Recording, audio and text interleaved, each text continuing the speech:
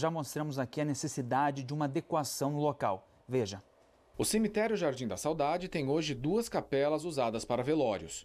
Com a reforma serão 3.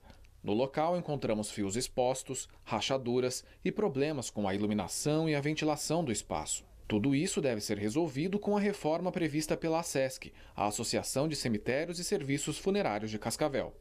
Entre os serviços que serão contratados está a reforma da capela mortuária do cemitério Jardim da Saudade e também do escritório do local. O valor máximo que deve ser pago por esse serviço é de R$ 204.961. As empresas interessadas em participar do processo licitatório podem apresentar propostas até o dia 29 de junho.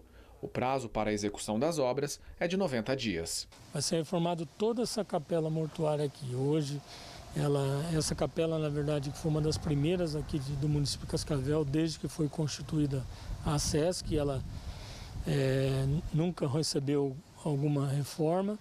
Nós iremos transformar ela de 2 salas de velório que tem hoje, iremos fazer 3 salas de velório, com banheiros, com sanitários, com sala para descanso.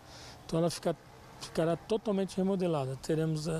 Tiraremos daqui a parte que tem um escritório administrativo, a parte dos servidores, colocaremos em outro local, então ela ficará totalmente remodelada, com mais ventilação e totalmente modernizada.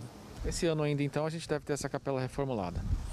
Eu acredito que sim. A gente faz votos aí que, se tudo correr bem, que esse ano ainda nós vamos ter essa capela reformulada. E claro que a gente vai acompanhar passo a passo do início da obra e queremos ver a conclusão também. Vamos fazer contato